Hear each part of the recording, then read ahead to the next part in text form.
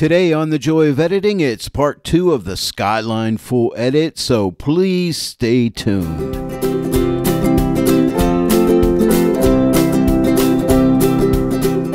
Hello everyone and welcome to The Joy of Editing with Dave Kelly. It is TK Friday, my favorite day of the week, and I hope it is yours too. And today is part 2 of the Skyline full edit. The image comes to us by Marcello Di Vincenzi, and again, I apologize if I'm pronouncing your name wrong, Marcello. And as always, you can download the image and the PDF notes and give this edit a try out for yourself. Now, if you watched last week, part 1, you may have already downloaded the image. Last week, I had the first 5 steps in PDF notes. Today, I'll have the entire set of all the PDF notes that you can download. You'll find Dropbox links in the description below this video, and you have to click on more to open up description or you don't see the description. Scroll down through the description and you will find the image and PDF Dropbox links. Hey, and if you have an image you'd like me to edit on a TK Friday, please scroll down further and you'll find a contact me link. Click on that link and contact me and we can discuss doing one of your images on a TK Friday. Right now over at the TK Web Store, there's a launch sale going on right now, 25% off everything. This sale lasts the whole month of February 2024. It ends on the last day of the month. If you use my promo code DK15 during this launch sale, that will give you 25% off anything you purchase, training videos, as well as the TK9 plugin for Photoshop. So DK15 gets you 25% off. And by the way, this launch is all about Sean Bagshaw's new complete workflow video, Iceland Highlands. There's over 3 hours of instructions and you get practice images. It's a really great video. Sean gets into blending multiple images for light and composition. Pretty cool stuff. When you use my promo code DK15, not only do you get 25% off, but you are supporting The Joy of Editing with Dave Kelly, and for that, I thank you. Now let's go ahead and finish this edit. We're starting out at step 6 in the PDF notes. And we're going to start off with a TK action. I love the TK actions. Now you'll find a TK button on your combo or CX panel. My actions are already open on my CX panel. So click TK and that'll open up your actions. Now to close your actions, you would click the X, but you want to leave them open. Mine are already opened up on the CX panel. I keep them opened all the time here. I use 2 panels, one for buttons and the other for actions.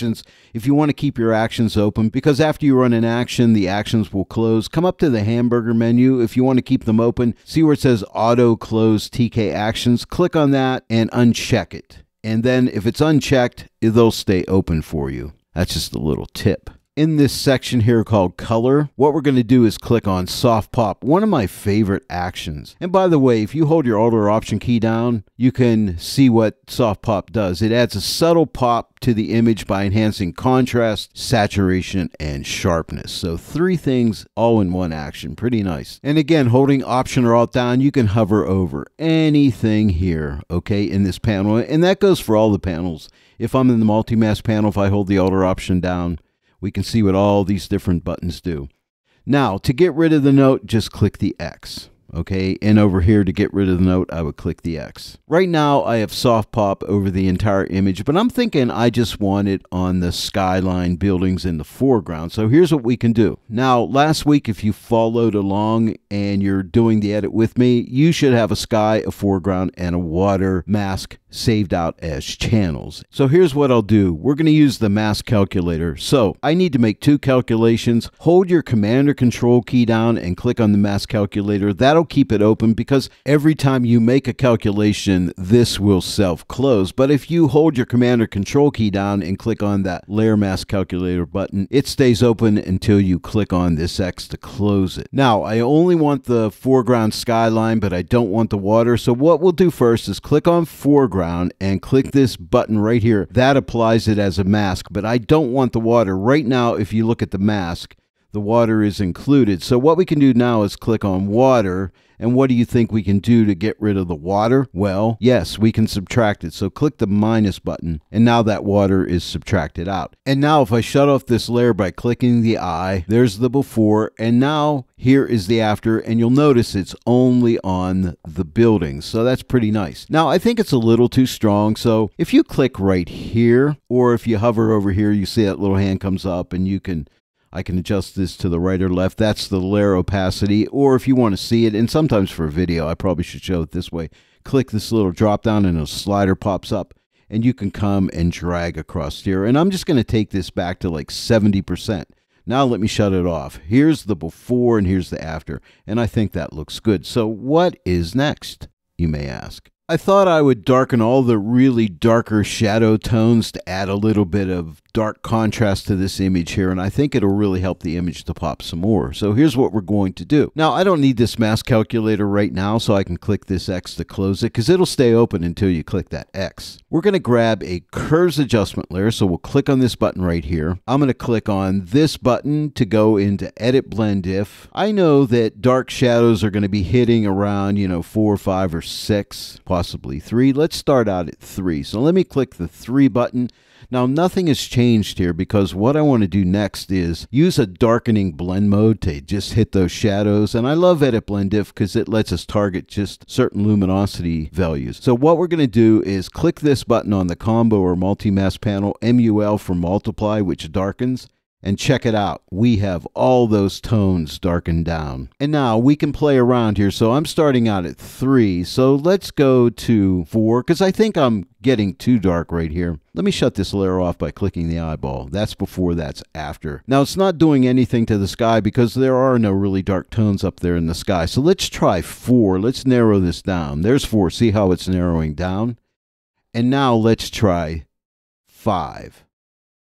Okay, I like 5. Let me shut this off. There's before and there is after. But see how that really makes the image pop?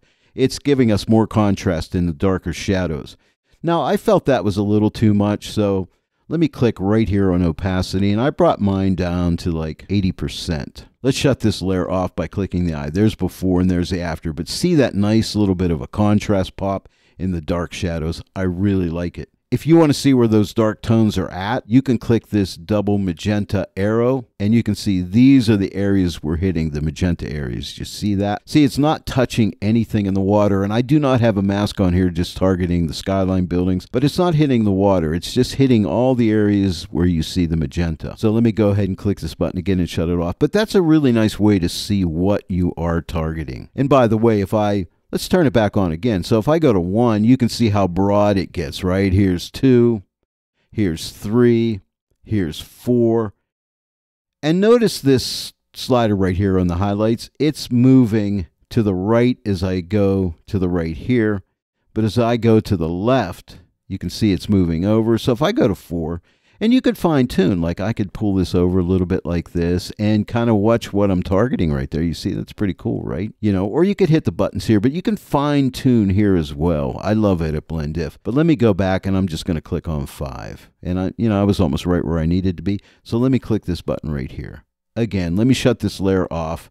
Here's before and here's after, and I think that's really nice. By the way, when I was just saying these numbers here, these are darks. Darks 1, darks 2, darks 3, 4, and 5. These are midtones 1, midtones 2, midtones 3, and these are lights 1, lights 2, lights 3, and so on and so forth. But the thing I love about Edit Blend If is you can see in real time what's happening, whether you go to lights 1, lights 2, or darks 1, darks 2. You see the immediate response, which really makes it really nice and convenient when you're editing. And by the way, for Edit Blend If, you see right here where it says gray, this little checkbox. If I uncheck it, you can see what it looks like without the Edit Blend If. It would look like that. Pretty horrible, right?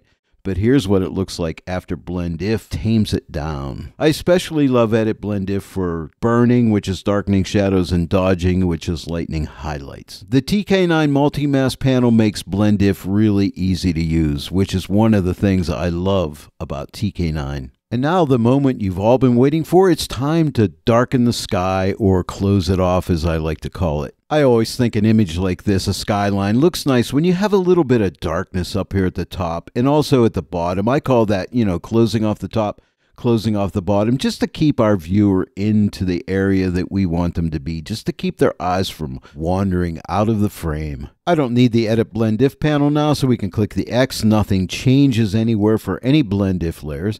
And what we can do at this point is, let's use another curves adjustment. This is what I like to do when I want to darken something, because I'll use a blend mode. I'm going to use this button right here on the combo panel, which when I click it puts a black mask on the curves layer just to hide anything that I'm doing. And then I like to darken by using the multiply blend mode. It's great for doing these closing off of skies. And now the new live gradient tool, we're going to click this button right here.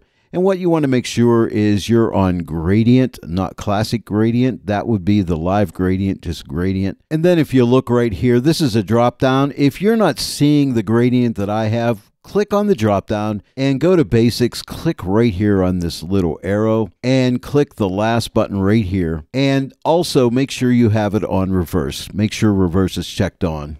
Because look right up here, if I uncheck reverse, now it's black to white. But if I click on reverse, it is white to black. And that is what you want. And as you can see, my cursor is a crosshatch. I'm going to come right here, click, and I'm going to drag down.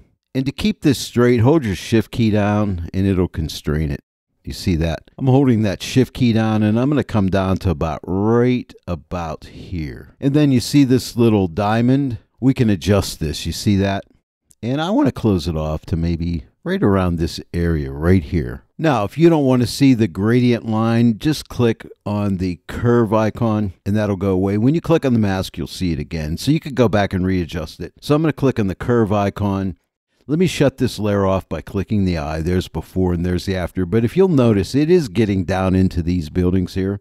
But we can take care of that because we have a layer mask calculator. So let's click this. And I happen to have a foreground mask. So let's click on foreground and let's click the minus button and we'll subtract that out. And now it's going off of the buildings. Pretty cool. And if we look at our mask, we can click the double arrow and see the mask and see how it's protecting the buildings. Click this again and we can see the image. And again, I'm going to click on the curve icon and we'll see that. Now, I think that's too strong. So what we're going to do is I'm just going to click here and I'm going to start to drag this back a little bit, the opacity. And I think right here at 75% should be good. So let me shut this layer off again. Here's before and here's after. But see how that closes off the top, keeps us into the frame. Now we got to close off the bottom next. Now, just like the sky, we're going to come and add a curves adjustment layer by clicking this button on the multi-mask panel. Click the black button right here to put a black hide all mask on this. Now we need a multiply blend mode. We can click this button on the combo panel or CX panel. Nothing changes because of that black mask. It's hiding what we're doing. And now we can click on the gradient tool. Well, we're already on it, but I'm just going to click it anyway. See my crosshatch here. And again, make sure we're set up for gradient and make sure you have white to black. It should still be there because you just set it that way, so nothing should have changed. And also, by the way, make sure you're using this first button. Make sure you've clicked on that for linear gradient because these are different gradients, like that's radial, that's angle, that is reflected, and this is diamond gradient. So now you see my cursor here for the gradient. I'm going to click right here and drag up. Again, I'm going to hold that shift key down to constrain it. And I'm going to come up to maybe right about here and then release the left click of my mouse. And now we have this diamond that we can kind of adjust this how we'd like it. And I think maybe somewhere right about there should do it. Now, if we don't want to see this line again, remember you can click right here. Let's shut this layer off. I'll click the eye. This is before and this is after. And that's way too dark. So again, I'm going to click right here and I'm going to start to pull back on the opacity and stop at a place where I think it looks right. And I think like right here at 60%. So let me shut this layer off by clicking the eye. Here is the before and here's the after. And I like it. Now my top and bottom are closed off, keeping my viewer right into the frame. Now, just a little point of interest. You see this layer right here where I closed off the sky. Let me shut this off just to verify. There is the sky, right? And I still have my gradient that I could adjust here, this live gradient. However, if I readjust this, I will lose the foreground subtraction from this mask. So I'd have to go ahead and subtract out the foreground if I readjusted. And now moving on to the next adjustment. I've been having so much fun with the Orton effect in the last couple of edits I've done on TK Fridays. I thought I'd add the Orton effect just to the skyline buildings in the foreground. And we have a choice of 3 different Orton effects in the TK9 plugin for Photoshop. I'm just going to use the basic Orton effect. I really like it a lot. Now you'll find the Orton effects in your TK actions. If your actions aren't open, click on this button and you're going to find Smart Orton and Orton effect. Now I just made a video a few videos back. You may want to check that out on the different Orton effects, how they all work, and some tips and tricks. It's a really good video, in my opinion. I think you'll enjoy it. If you haven't seen it yet, you may want to go back and watch it. So we're going to click on this button right here, Orton effect. A Gaussian blur dialog comes up, and I'm going to accept the radius for the pixels just the way it is for Gaussian blur. I'll click OK. Now that's like a super strong effect. As you recall, I only want to apply the effect to the foreground skyline. So what we'll do is Command or Control click on the mask calculator to keep it open, because I'll make a couple calculations. First thing I want to do is click on foreground and apply the foreground. And right there we can see it's not in the sky. But the other thing I want to do is I don't want the water, so we'll click on water and we will click the minus and we'll subtract out the water. Now it's only on the buildings. And I know it doesn't look right, okay, but we're going to take care of that. I'm not using the Orton effect just for like an ethereal look. What I'm trying to do is just tame the digital look on the buildings and make them look a little more photographic. So what I'll do is on this Orton effect group layer, the opacity, I'm just going to click right here and highlight this and type in 1.5 for 15%. Now let me shut this layer off. Here's before and here's after. Again, before and after. See how it just tones down that digital look a little bit? It just looks a little more photographic, and I like it. I don't need the mask calculator, so I'll click the X to close it. And we're almost done. Couple more steps and we'll be done. The next thing I want to do is increase the overall exposure a little bit. So to do that, we're going to click on this button on the multi-mask panel. This gives us an exposure adjustment layer. But you notice anytime you have a group open, it's going to put it inside the group. I could have closed the group first and I should have. But if this happens, no big deal. Just left click and drag up out of the group like that. You see that? And now it's out. But let me show you what I should have done if I had a group open that I wanted to keep open. Let me delete this layer by clicking this trash can. When you have an active layer and you click the trash can, you trash the entire layer. What I should have done was held down the Command or Control key while clicking this exposure button. It'll place that adjustment layer above the group and not inside it. And that holds true for any of these adjustment layer buttons. And now what I want to do is just increase that exposure a little bit. So come up to the exposure slider, click right here and make this active. You see that 000 is in blue. Hold down your Shift key, click your up arrow. You'll go up 1/10 of a stop. You see that? That's 1/10 of a stop. Let me click it again. Here's 2/10 of a stop. And one more time, 3/10 of a stop. Now I like to do it this way by highlighting exposure, the number, holding the Shift and arrowing up 1/10 of a stop at a time, because if you use the slider, this can get out of hand really quickly. And I find that going up 1/10 of a stop at a time is the best way to get the adjustment that you're looking for. And I usually find that I never need more than 1/2 of a stop. And so going up by tenths is the way to go. And it helps you to just pinpoint the exposure level that you need. And now I just want to make sure that my highlights are not getting too much adjustment. So what I'm going to do is click on Edit Blend If. And what I found out by experimenting, I tried a No Lights 1 and then a No Lights 2. And I felt a No Lights 2 was getting it. So let me shut this exposure adjustment off by clicking the eye. Here's before and here's after. Now let me shut off the Edit Blend If by clicking this button right here next to gray, this checkbox. This is without Edit Blend If, and this is with. If you look at this building right here, it gets tamed down a little bit. Again, this is without and this is with. And I think that really helps. One final adjustment and we are done. I need to get back to my multi-mask panel, and right now the Edit Blend If panel is in the way, so I'll click the X to close. And again, nothing ever changes here.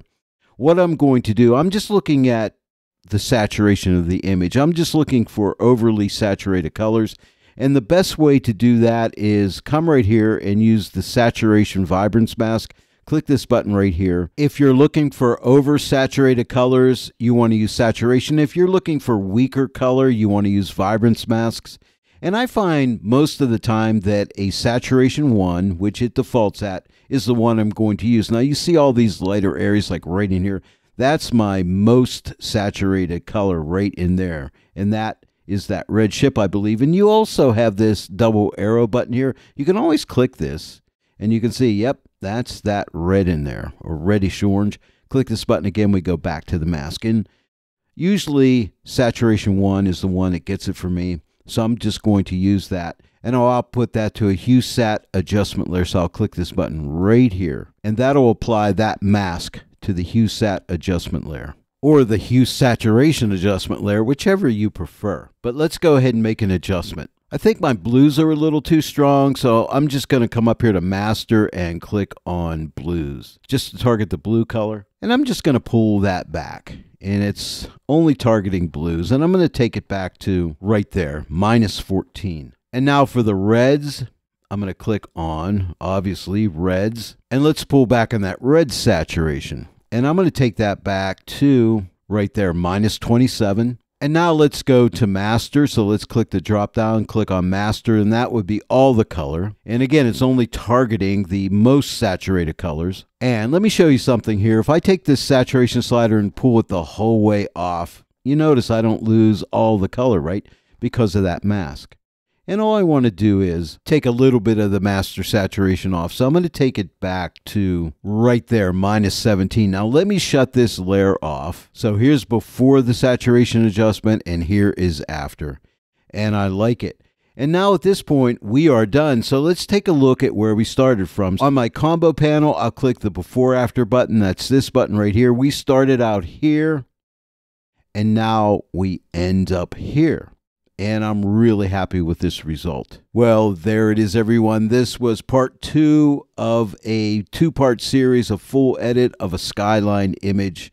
I really enjoyed doing this edit today, and I hope you give it a try. And don't forget, there's a sale going on right now at Tony Kuiper's web store. Sean Bagshaw's latest video has just been released. Iceland Highlands complete workflow, over 3 hours of teaching. And don't forget, use my promo code DK15. It'll get you 25% off, not the normal 15%, but 25% off your entire purchase. And that sale ends the last day of February 2024. Hey, if you enjoyed today's tutorial, please give it a like, share it with your friends. If you're not yet a subscriber to my channel, please subscribe, click that bell notification icon. Also click all so that you'll receive all notifications, and then every time I upload a new tutorial, you'll get notified about it. Well, I want to thank each and every one of you for joining me today in the Joy of Editing with Dave Kelly.